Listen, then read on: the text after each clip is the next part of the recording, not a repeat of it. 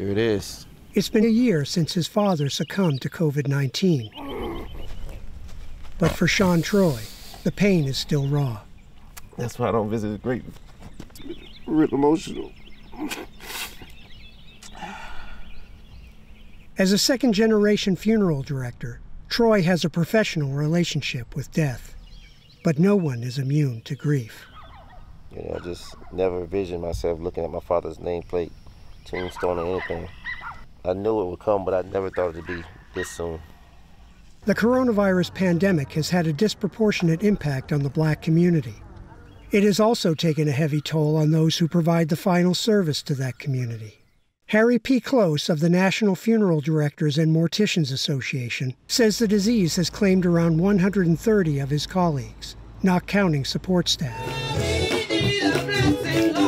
He says African American funeral tradition has much to do with it. We are more celebration, no disrespect to my colleagues across the country. We're more, I should say, intimate more because of our culture base. In our community, in the African American community, the funeral director is most prominent individual. And we are the pillars in our community. That's what William Penn Troy Sr. was to Marion County, South Carolina. The son of a brick mason, Troy apprenticed with a local funeral home while still in high school, opening his own business in 1973. But he was much more than just a businessman. This is my father here. Troy was a county councilman, school board member, and treasurer of his church.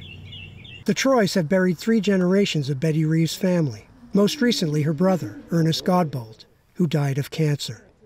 But Penn Troy was also there when the family needed money, or when Reeves needed a job. He was there for you wherever you was going through.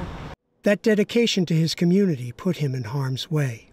Being the face of the business, the elder Troy was reluctant to hide it behind a mask. I see him in his office, and he's wearing his mask, and it's just up under the nose and the mouth covering. And I have to go up and cover that nose up.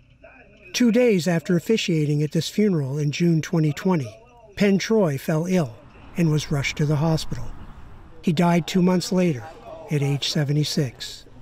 The esteem in which he was held was on full display at a recent ceremony to dedicate a section of busy U.S. Highway 76 in his honor. He was involved. He was connected. He was respected. The patriarch was laid to rest in Hillcrest Cemetery, which he developed. During his first service there following his father's death, Sean Troy made his way to the grave. He says his father's voice came to him. You know, I got you. I trained you for this all your life. You've been ready to do this. Now it's your time. He knows he'll never get over his father's death. But I get through it. Alan Breed, Associated Press, Mullins, South Carolina.